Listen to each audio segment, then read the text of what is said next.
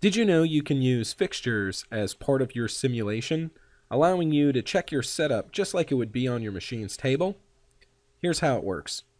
If you would like to show your fixture or toe clamps or subplates or any other work holding items in the simulation process, what I recommend you do is download these files or design them and put them on their own layer. When launching simulation, any of the visible solid models that are on your screen will be considered your workpiece. Now that we're in simulation, you can clearly see our part model and our fixture.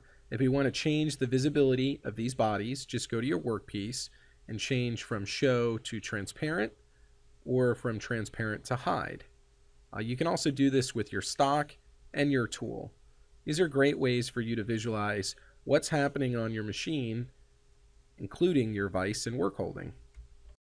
To learn about tips and tricks using BobCAD, call us today or subscribe to our channel for next week's tip. See you then!